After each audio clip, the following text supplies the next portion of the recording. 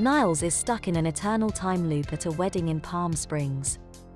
But when wedding guest Sarah also accidentally gets trapped in the loop, the two must figure out a way to exit the loop or they face spending eternity together.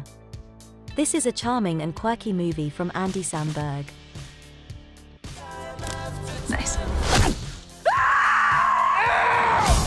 the fuck is happening? Run, rabbit, run! Niles? Don't come in here! What the? Guess you followed me. It's one of those infinite time loop situations you might have heard about. That I might have heard about. Palm Springs is a very easy-to-watch film.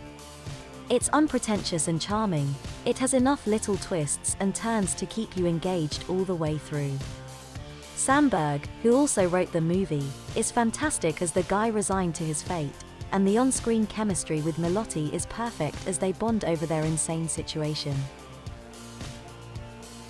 Have to embrace the fact that nothing matters. Do you sleep with people in here? Great question. I have, but it takes a lot of work. May I cut in? It's the first dance. And that's a deal breaker? It's really difficult to dislike this movie, even if we've seen similarly themed stories in the likes of Russian Doll and Groundhog Day. The difference here is that this movie is really about just two people in a time loop, and it rarely deviates from that premise. It's a gem and it leaves you with a warm, fuzzy feeling, along with plenty of laugh-out-loud moments.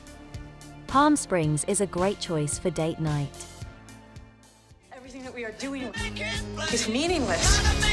I hope it's not all meaningless. At least you have each other. Nothing worse than going through this shit alone. Thanks for watching our video. And remember, you can get more recommendations on our website nextflicks.tv.